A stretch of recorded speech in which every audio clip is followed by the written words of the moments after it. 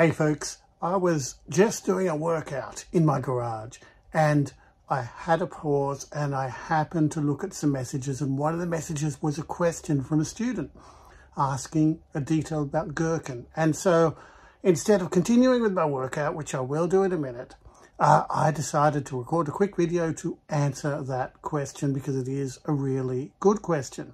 The question was, basically this guy was writing Gherkin scenarios about testing some sort of registration form, and his manager told him you have to fill out all the details, put all the fields in to these Gherkin scenarios. So given Sally wants to register, when she enters her name as blah and her address as blah and her date of birth as blah, all the way down. So you got 40 fields entered in this Gherkin scenario. And what I told him was, no, don't do that. Stop it. It's an anti-pattern. The reason it's an anti-pattern is that we have a thing that we say in BDD.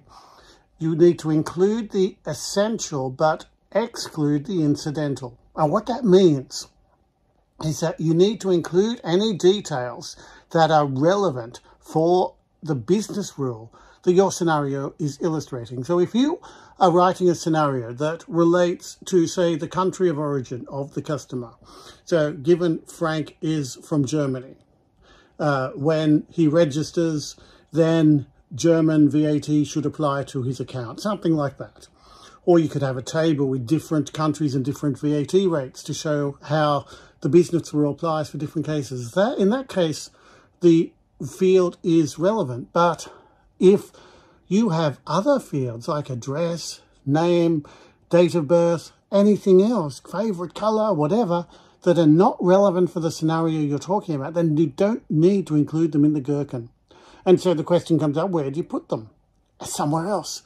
You put them inside your step definitions. You use template data. You use default values. There are lots of ways you can avoid having that incidental information in your Gherkin and stopping it from corrupting and polluting your living documentation and making your scenarios harder to maintain. So that's my tip. That was my answer for this particular question. Avoid putting incidental information into your Gherkin scenarios.